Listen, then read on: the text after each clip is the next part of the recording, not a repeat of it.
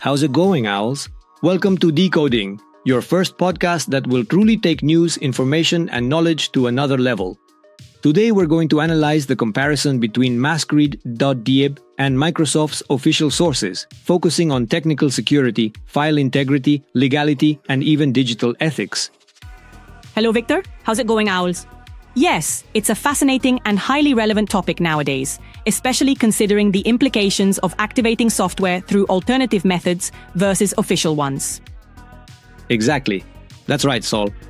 And the first thing that stands out is the issue of technical security. Microsoft distributes its ISOs from its own servers using HTTPS and digital signatures, which ensures that the file you get is the same as the one originally created, without modifications or malicious code. Correct. That integrity is key. Downloading directly from Microsoft virtually eliminates the risk of malware or accidental or intentional alterations, which is essential for keeping a system secure. Yes, Saul. And well, on the other hand, we have MASGRAVE, which not only offers original ISOs and, well, in many cases, but also activation tools, like this script that runs in PowerShell and requires elevated administrative privileges to work, which introduces certain risks. Yes, and that execution method, using invoke REST method to download and then piping it to invoke expression, can be dangerous if you're downloading from a compromised source, don't you think? Exactly. The technique is interesting because even though the code is open source and reviewed by the community, verification still depends on the user. Many people have to manually check the hashes to make sure that, well, the file hasn't been tampered with. Although the power of open source is an advantage, it also means that only experts will be able to read and validate every line, leaving less technical users with a potential risk that could go unnoticed if that verification isn't done. That's right. Also, in the case of ISOs, while Microsoft provides files with official checksums so users can confirm their authenticity, on MASGRAVE, it's assumed that they are one-to-one copies of the originals, but the trust ultimately lies with whoever downloads them. And here, an important challenge arises. Is it really reliable for the average user to verify those hashes? Convenience may win out, but technically, integrity is only guaranteed through manual comparison. That's right, Saul. And that's the point. It's crucial.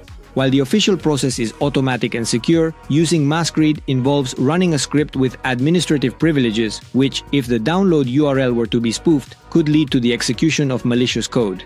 Yes, the possibility of forging the script or modifying the URL exists, especially considering that there have been cases where malicious actors tried to distribute altered versions to insert Trojans. Now, moving on to the legal aspect, downloading ISOs from Microsoft is not illegal. In fact, it is allowed for reinstalls or testing, but activating the software without a license using activators like that violates the EULA and is technically considered piracy. Exactly. Although in practice Windows and Office may work, fraudulent activation breaks the license agreement, which in business or professional environments can lead to severe legal penalties. That's right. And beyond the legal aspect, this is also an ethical issue. Using unlicensed software means benefiting from a product that others pay for, which, from the perspective of responsible digital ethics, is not right. Very true. In the end, it's a dilemma between convenience and responsibility. Some argue that if the cost is prohibitive, using these tools is justified, but that really penalizes those who maintain development and support. Exactly. And in the case of MASGRAVE, although many technicians claim that the script is safer thanks to its open source code and community auditing, only the most experienced can be completely sure. And for the average user, this is an unnecessary risk. I might disagree a little here.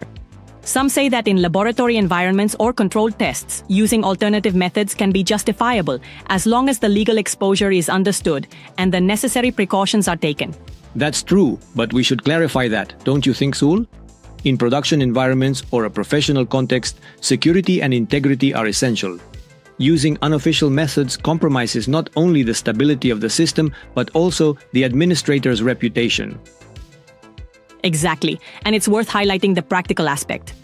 Official downloads, even if they sometimes require additional tools like the media creation tool, ensure that the system remains genuine and continues to receive support.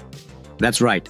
On the other hand, MASGRAVE.deb offers attractive speed and convenience, allowing you to choose languages, versions, and obtain an ISO directly, which is an advantage for advanced users, but always at the cost of taking on certain risks. And that's the dilemma: convenience versus security and legality.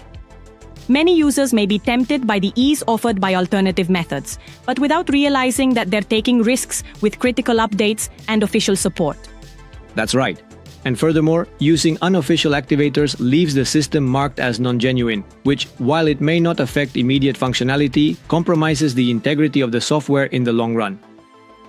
Yes, and let's remember that even though Microsoft generally doesn't take legal action against individual users, in corporate environments the risks are much higher and can include audits and financial penalties.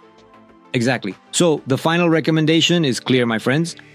For the average user, the best option is to download ISOs from Microsoft's official channels, always verifying the integrity of the files in a simple and secure way. That is the wisest approach. On the other hand, if an advanced user decides to resort to alternative methods because they need versions that are no longer publicly available, they must do so with extreme caution, verifying every step, and being aware that they are operating in a legal and ethical gray area. Exactly. You have to understand one thing, my friends. Open source transparency does not completely eliminate risks, and the final responsibility lies with the user. Security, integrity, and legal compliance are factors that should not be overlooked. And ultimately, it all comes down to a balance: the convenience of obtaining old or specific versions through alternative methods versus the absolute reliability, legality, and security offered by Microsoft's official sources. Precisely. Each method has its pros and cons, and the choice depends on individual needs and the level of technical knowledge one has to manage the associated risks. That's right. And furthermore, this discussion reminds us that in the tech world, security and legality must be priorities, since shortcuts can end up costing more in the long run in terms of vulnerabilities and legal issues.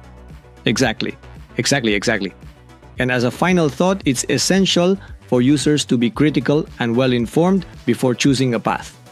While tools like MASGRAVE have their place in certain contexts, using them indiscriminately without proper verification and caution can put both the system and the user's legal integrity at risk. That's how it is. The official Microsoft route is the safest and most ethical option for most people, while alternative options require careful consideration of risks and responsibilities. This has been a very enriching conversation, and definitely a topic that invites reflection. I totally agree, Sol.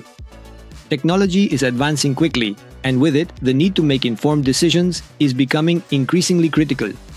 Thank you for joining us in this first podcast called Decoding, for being with us in such a detailed analysis. A big hug, and remember, stay tuned to stay well informed. Thank you. It has been a pleasure to discuss these important points. See you next time to keep exploring these technological dilemmas.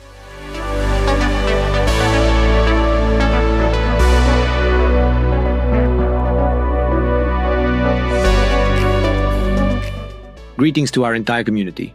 We sincerely want to thank everyone who is following and supporting us. You may have already noticed that we are incorporating artificial intelligence technologies into our projects. Recently, thanks to a question from one of our followers and members of the WhatsApp group, we have created a guide agent that is allowing us to develop a podcast episode in test mode. We would love to share it with you and receive your feedback. If you spot any errors or have suggestions for improvement, please don't hesitate to leave them in the comments.